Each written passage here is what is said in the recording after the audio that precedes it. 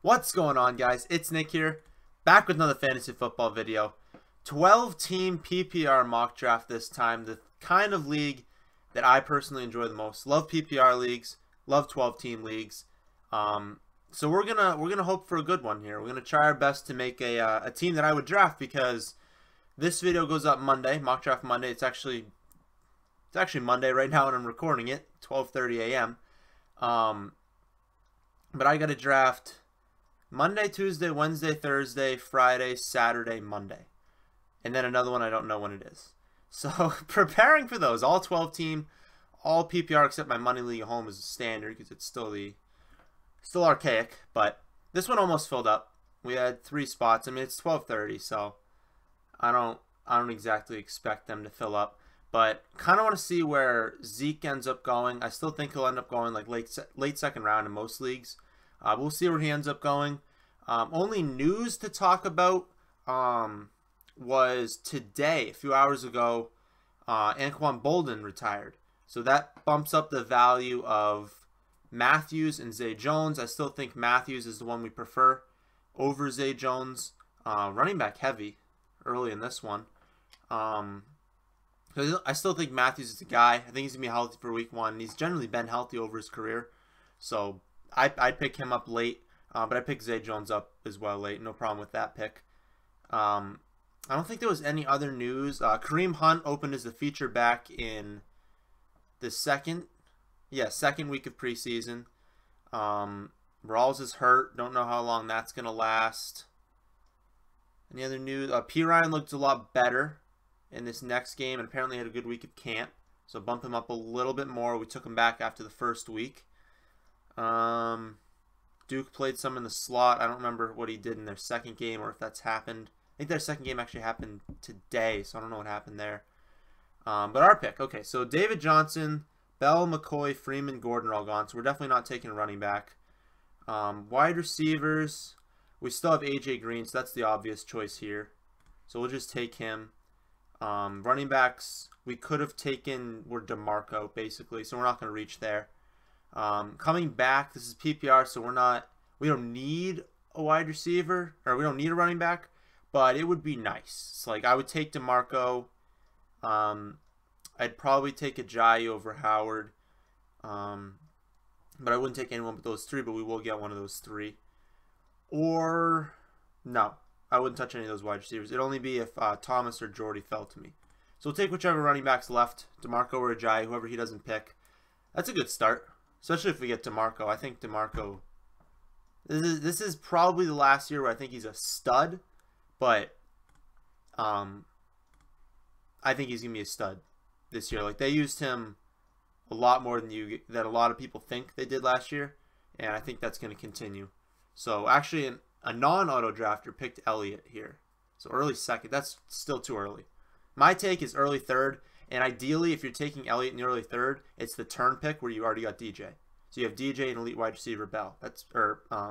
Zeke. And I want him more in standard than in PPR. I probably won't draft him in PPR under any circumstance. McCaffrey, talk about him. He looked great in both preseason games. So PPR, his stock's really rising. Dalvin Cook's been opening as the featured back. His stock's going to shoot through the roof. Montgomery has a minor injury, so we're going to see how Jamal Williams plays, but he didn't play very well in that game. No one really stepped up. Cook did okay. He didn't get a ton of playing time. Hyde looked terrible. But Spencer Ware, I think his job is less and less secure as time moves on. But Amari Cooper, T.Y., Dez, and actually Pryor went in the second round. That seems early. I thought he was more of a third round going in. But Cooks, Doug Baldwin. It's a lot of wide receivers early. Rodgers rounds out that round. And before I forget, there are a few spots left in subscriber leagues. The draft for Monday is full. I think there's one more spot left in the Tuesday draft. But there's like 1 or 2 spots left in each day this week. So if you want in on one of those, write in the comment section an email. And I guess preferably what day you can draft. But if there's no day preference, I'm just going to throw you into an open one. But there's probably like 6 or 7 spots left. So if you guys want to be in a subscriber league We're drafting this week. Write your email for it's all ESPN. So write wherever your ESPN account is. Demarius, Gronk, McCaffrey.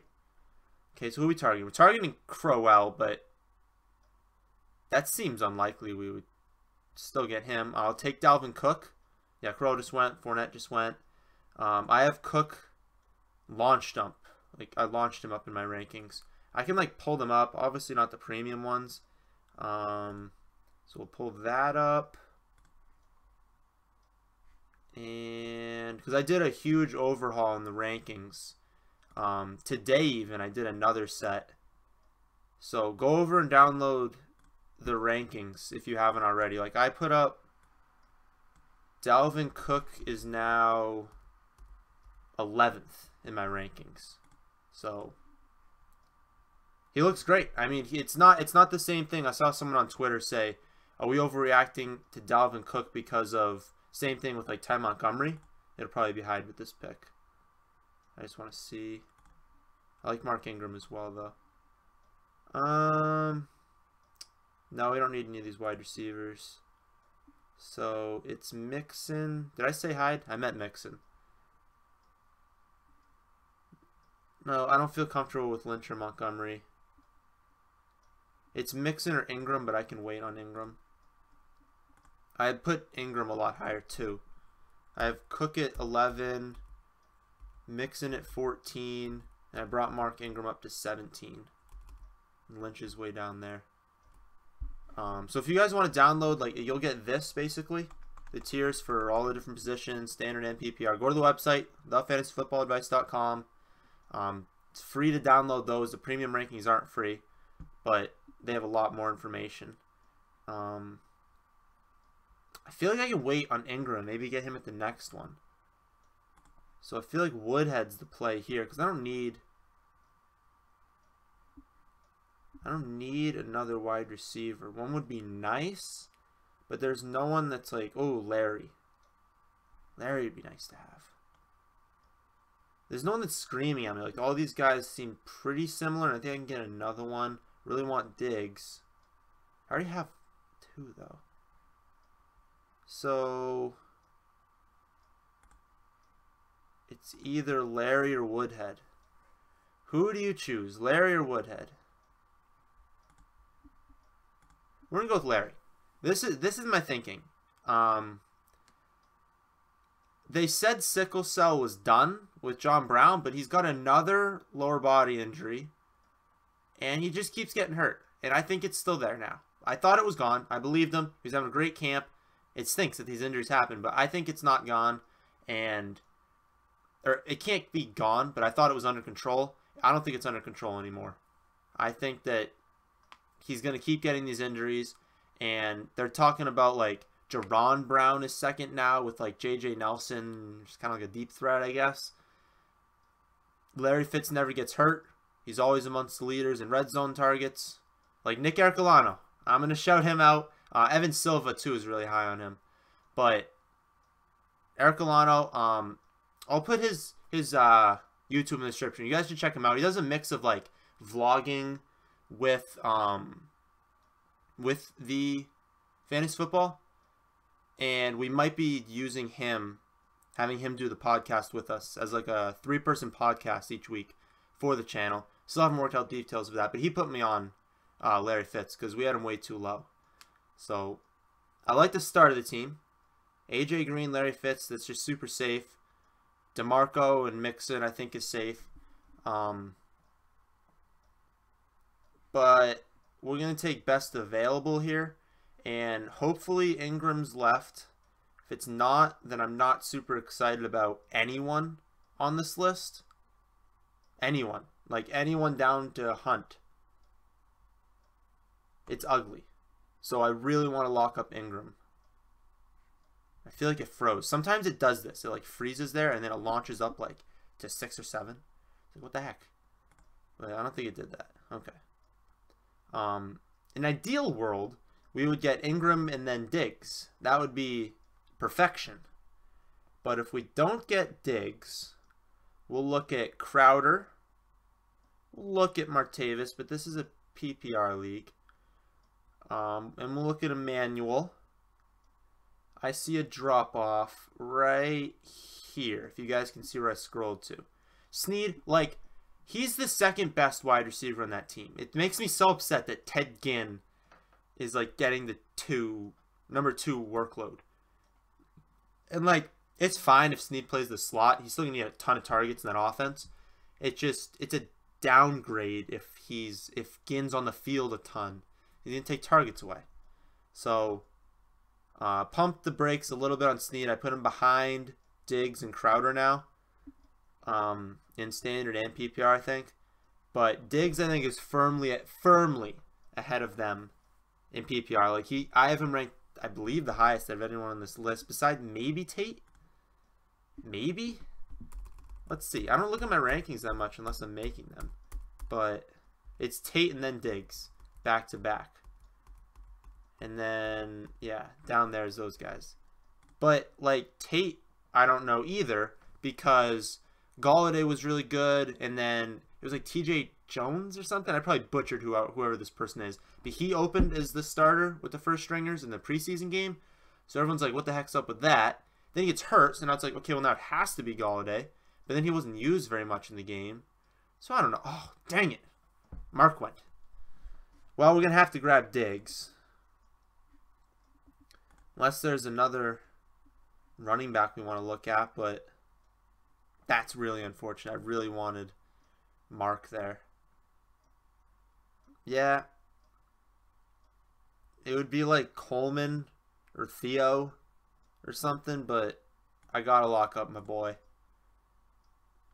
Like in PPR leagues, it would be ideal to have him in 100% of my leagues. That's how confident I am in Diggs. Said boy. It's late. But we need a running back now, right? We don't need one, but we should probably get one. I don't really want Gillislee, especially in PPR, but even in standard, I'm off him. I think Rex looks phenomenal. I've always thought he was phenomenal, but I think he looks great. So I don't want that pick. You can take the upside for Peterson. I'm not touching Blunt. Tevin Coleman, Theo. Yeah, it's all the guys I just listed. I feel like you just take the upside on AP at this point. I could look at my rankings, but I don't really feel like it. It's AP or Coleman for me. Both have huge upside. AP probably has a lower floor, but he's on a good offense. Got good touchdown upside. Yeah. I don't feel great about what I just did. Let's just see. I always like to check, because this is how I do my rankings too. Like, maybe I should have AP ahead of... Yeah, I have AP one spot ahead of Coleman. So now I just did that. I should probably move AP and Coleman ahead of Gillislee in the PPR rankings, which is something I'll probably do. Not after this. After this, I'm going to go to bed. I'm tired. But, wow. Kareem Hunt just went in the 6th round. Like, I love Kareem Hunt and all, but this guy's got Mike Evans, Gurley, Dalvin Cook, Doug Martin in the 4th, Mark Ingram, Kareem Hunt. He's doing like the optimal strategy for a standard league, but this is PPR. He's probably more than Mike Evans. I mean, plus Gurley. I could see if you had a huge value on like Murray or something, but I like our team. We got 3 and 3, so we don't have to pick anyone. AJ, Larry, and Diggs. Love that start.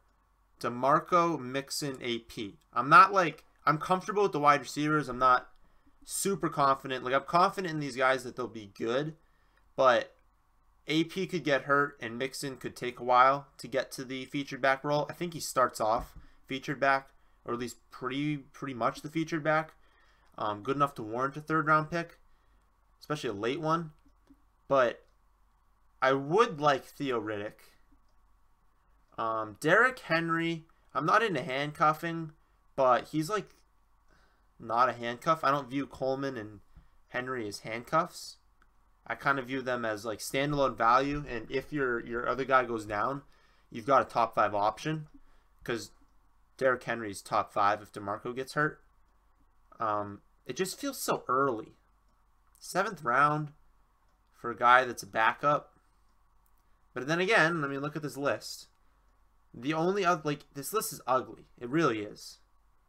Running back gets ugly so quickly. But I'm not touching Blunt. I'm not touching Perkins. I'm not touching Gore. You could do Darren McFadden if you did RB0.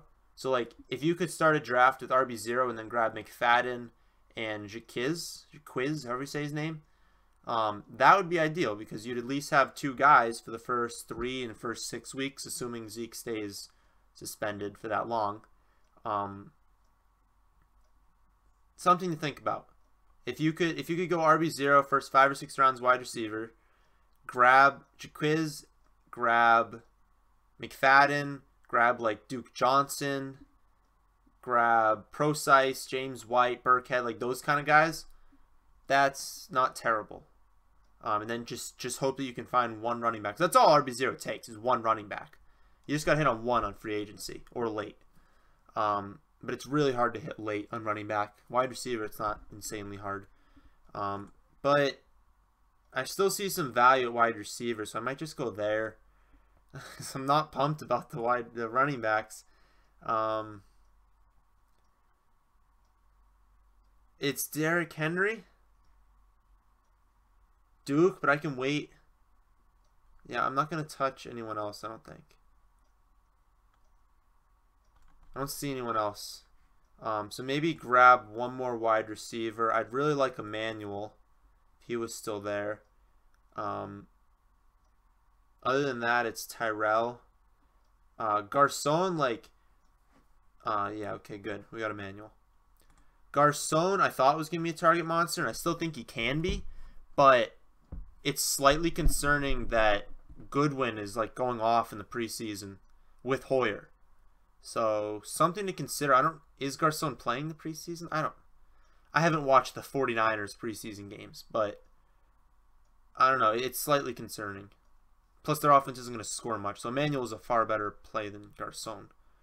But that after Tyrell, it's Jordan Matthews, but there is a big drop into those other guys.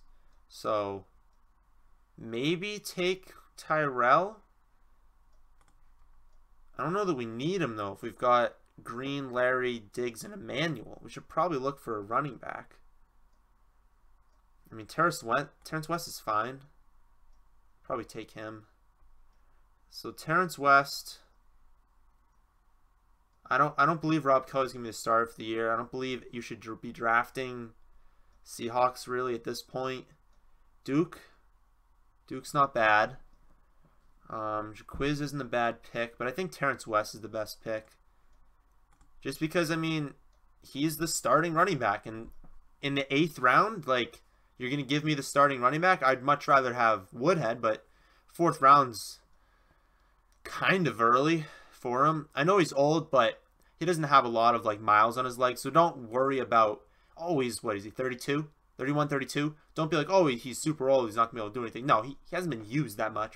Mainly because he's been injured so much, which is something you have to factor in. But on a team that's going to throw as much as them, you know, like most in the league, Woodhead is definitely a good pick.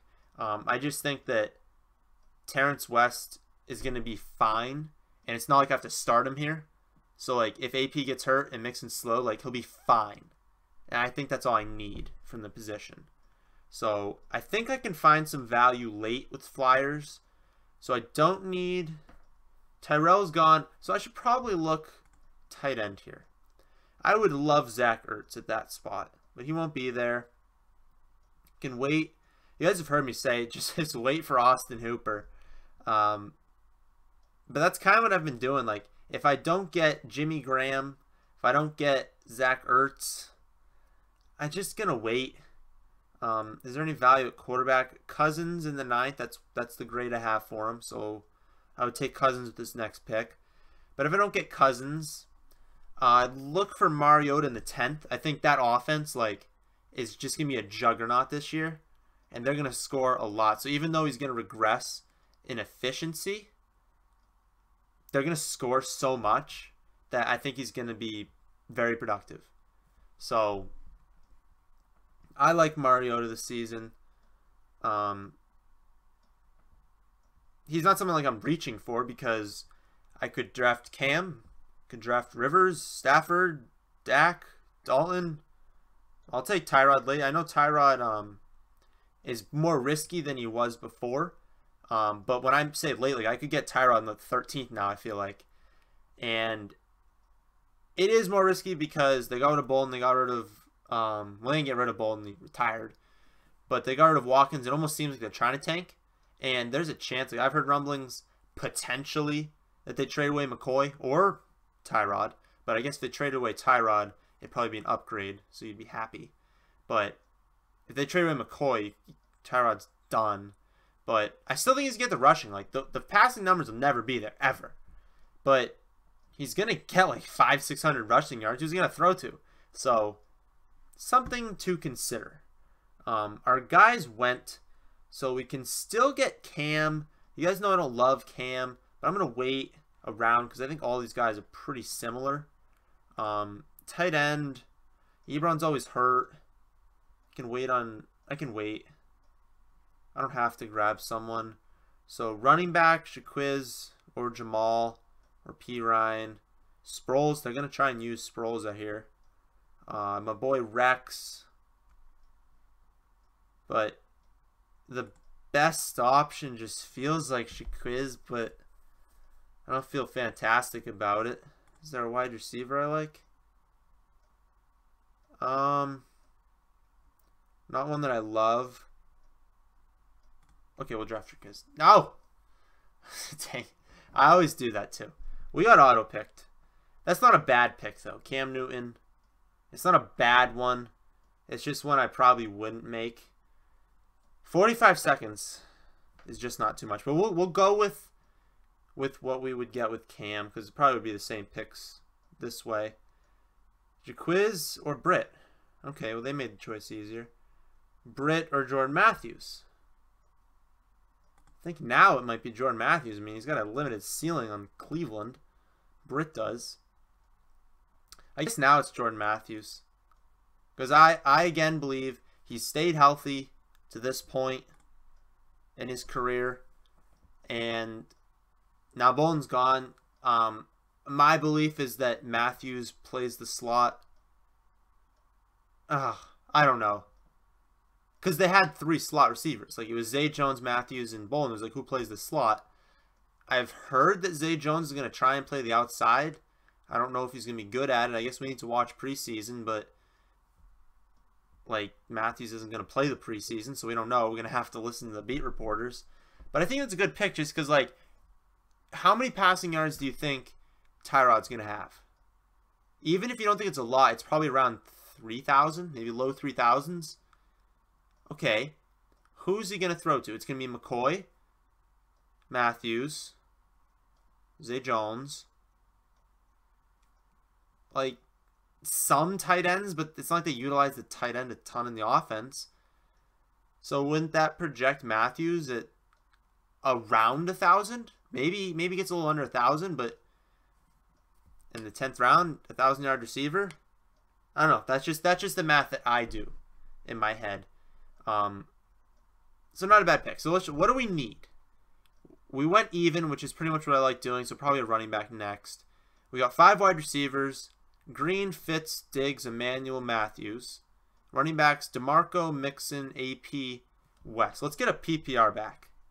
Let's get someone who's going to catch us some passes that all else fails with throwing them in. I think people are overvaluing James White a little bit. I think, there he goes. I think I'd honestly rather just take Burkhead.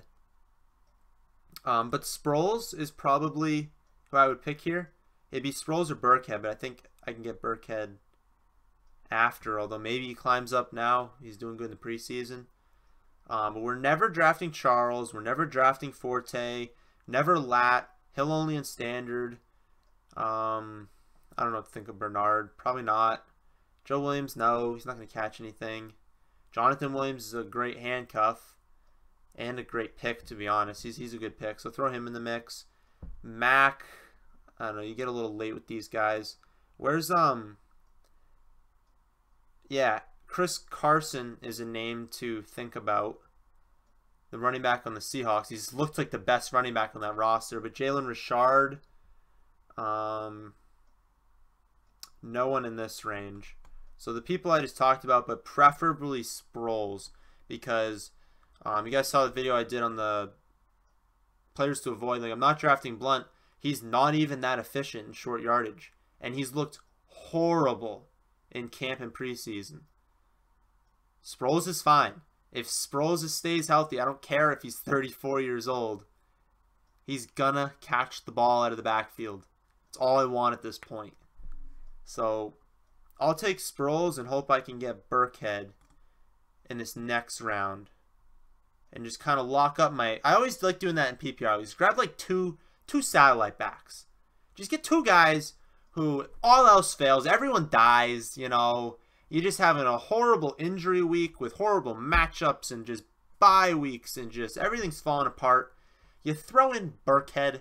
He catches 2 or 3 passes, gets like 40 total yards, and you didn't die at your running back 2 or flex position. That's how I think of these guys. So I just like having 2 of them take a shot. And honestly, Burkhead has so much upside.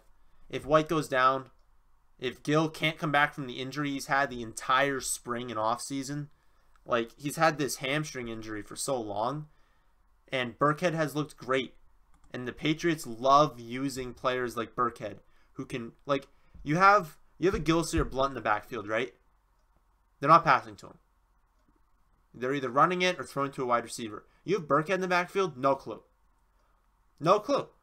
You have Burkhead in the backfield, you don't know if it's a run. You have to guard Gronk and Edelman and Cooks and Hogan or Mitchell or Amendola, whoever's on the field. And now, if they line up Burkhead and White, you're toast. You can't cover that. Like, how are you going to put... You have to put linebackers on Burkhead and on White. One of them's going to win that matchup, so you just can't cover that. So I don't think they should be using Gilson anything other than the goal line. I don't know. That was just my take on Burkhead. I love Burkhead. I was so pumped when they got him. More pumped than when they got Gilsley, although I was excited because we have... Gilsley is fantastic in the red zone. He's great goal line back. But Burkhead is just as good. I think Burkhead was like 6 of 6 from the 3-yard line and in last season. 6 carries. Was it? I can't remember. He's 6 of 6 and something. He was 100%. He was the most efficient short yardage something. Can't remember what it is though. That's unfortunate. How many touchdowns did he have? I don't want his contract. Because there's no way he had 6 touchdowns. Yeah, he had 2 touchdowns. What was it? Maybe it was the 3rd and short and 4th and short. I think that's what it was. He was 6 of 6 on 3rd and short or 4th and short. I don't know, guys. I tried. There's a stat out there. You can look it up. We're not going to draft another running back most likely, but it would be Jonathan Williams, Alvin Kamara, Shane Vereen, or the Seahawks running back, the Chris something. Chris, is it Connor or Chris? I think someone drafted him.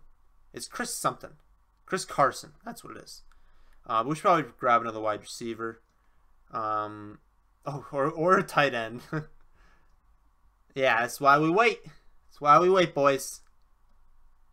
Also, the latest report was that O.J. Howard is mainly going to block this year. Which is what I've been saying all summer. You don't draft O.J. Howard. He's a great blocker. That is not a benefit in fantasy football. That doesn't mean you go out and draft Cam and Brate, because they're just going to cannibalize each other. They're going to finish like the same. But you're basically going to get half of what Brate did last year for both of them. So you don't do that. Fleener, I just don't think is that good. So don't draft him. You can take a shot on Julius Thomas. Not many shots other than that. But Austin Hooper is a monster. Someone I'm perfectly comfortable taking at this point. If he does, I promise, I can find someone in free agency that's going to get me a few points. It's all I want from the tight end position. Because it's so volatile. Like, that's why in DraftKings, almost always, like, there are very rare instances where I pay up at tight end because it's so volatile. Everyone has a floor of 0. You know, I won the most money last season when everyone was on Kelsey, who was expensive. He literally got one. You just don't pay up at tight end in DraftKings. You pay down at tight end. You pay down at defense. I honestly go to like the bottom 3 defenses. Unless it's like a Broncos are playing a really good matchup. But pay down at tight end. Pay down at defense. Find a value somewhere. And then you can just load up everywhere else. I typically pay down at quarterback and cash games. But tournaments, I don't really pay attention to price as much. Just try and find a matchup I like and then stack it with a wide receiver. But I'll talk plenty about DraftKings strategy. I'll make a DraftKings video for week 1, but we're not close enough yet. There's going to be so many values in week 1 that there's going to be so much chalk. I updated my lineup. I've done preseason. I've only done 2 days. I won both days, but I only put like 1 lineup in to a tournament, and I won both tournaments just like the min cash. But there's a lot of research for preseason. Are there any names jumping out? Robbie Anderson. I like to say Roby. Sounds cooler. Marquise Lee. Goodwin, you can take a flyer on.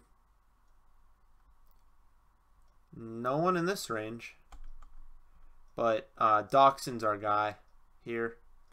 I don't know what the latest reports are on him. I haven't heard like anything. But we're not drafting Nelson Aguilar. I don't care if he's going to play the slot sometimes.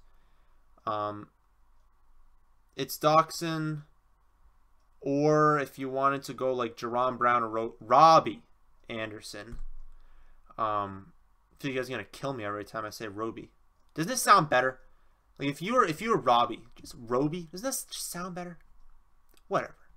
I have a quarterback, right? Yeah, I got Cam. Okay. I was scared there when I saw Sam Bradford get drafted. Who is left? You can still get Tyrod in the 14th. It's gonna be fine. I don't think Bortles is going to be starting quarterback the whole year. But you'll be fine. You could even get to this range. You'll be fine.